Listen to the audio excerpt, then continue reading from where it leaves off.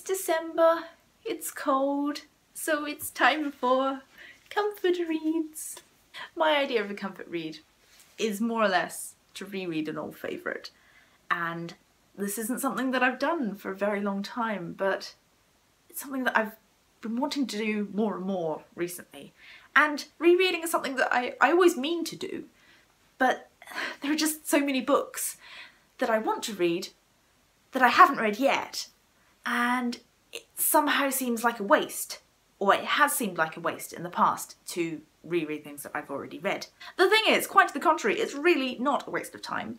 It is a wonderfully good use of time, and I like to justify it because I listen to audiobooks and I speed up the narration. So I figure that if I speed it up to 3 times the speed, then I can listen to it 3 times for the amount of time that it would have taken me to listen to it at normal speed, which is the case with The Name of the Wind, which I have now listened to 3 times at 3 times speed. But I'm gonna listen to it again. I'm gonna overstep the 3 times, and I'm going to listen to it again with a different narrator, because there is a British version and he has an English accent, but he also does all the other accents in different English, Scottish, Welsh, Irish accents. I think that's worthy of a reread. If you're interested, that is the version narrated by Rupert Degas, and I've listened to some other things that he's narrated and he's brilliant. Speaking of fabulous narration, I have recently been listening to the Harry Potter books narrated by Stephen Fry.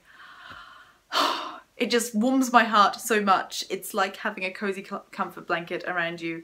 It has been way too long since I read the Harry Potter books last, and I'm so enjoying all the things that I'd kind of forgotten or half forgotten, and being reminded of how truly magical the world of the books is. I recently rewatched all of the films as well, and it's quite interesting to have rewatched the films and then reread the books and realise that there is just a mind-blowing amount missing from the films. It also makes me think that if you watch the films and hadn't read the books, you might be quite confused at times.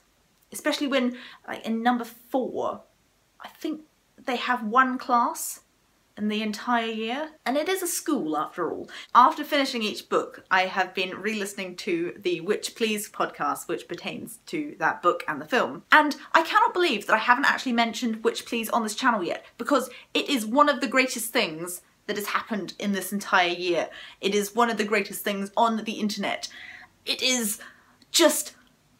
it's a podcast, okay? And it is about the Harry Potter world, and it is 2 lady scholars talking about these books and films from a sort of feminist, intersectional perspective, and oh, it fills my heart with joy, almost as much as the books themselves. If you are a Harry Potter fan and you haven't listened to Witch Please, go and do it now. Stop watching, go and download Witch Please. It's witch, comma, please, and witch as in witches with hats and broomsticks. It's available on iTunes. Follow them on Twitter.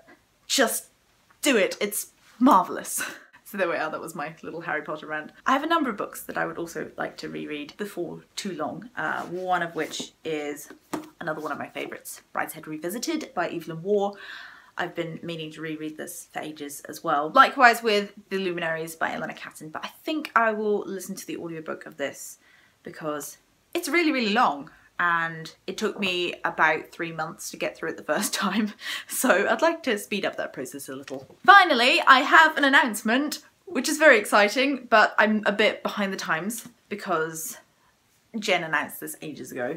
But it is that Jen and I, Jen from Jen Campbell, and myself are going to be hosting a read-along, buddy read-along, it's a read-along, of Northern Lights, the first book of his Dark Materials trilogy by Philip Pullman.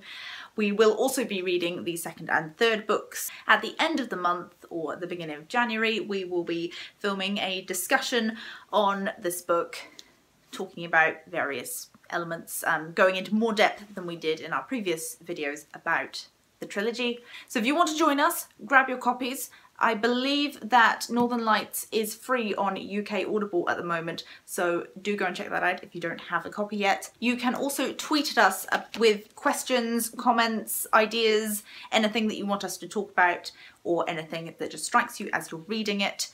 and the hashtag will be across the bottom of the screen here. You can also tweet us the lovely different editions of these books that you have, because we like to know, we like to know. This is one of my particular favourites. I managed to pick this up at a charity shop for £1. Anyway, I would love to know your thoughts on rereading. Is it something that you do? Is it something that you want to do but never find that you have the time to do? Let's chat about it in the comments below. As always, thank you very much for watching, and I will hopefully see you next time. Bye.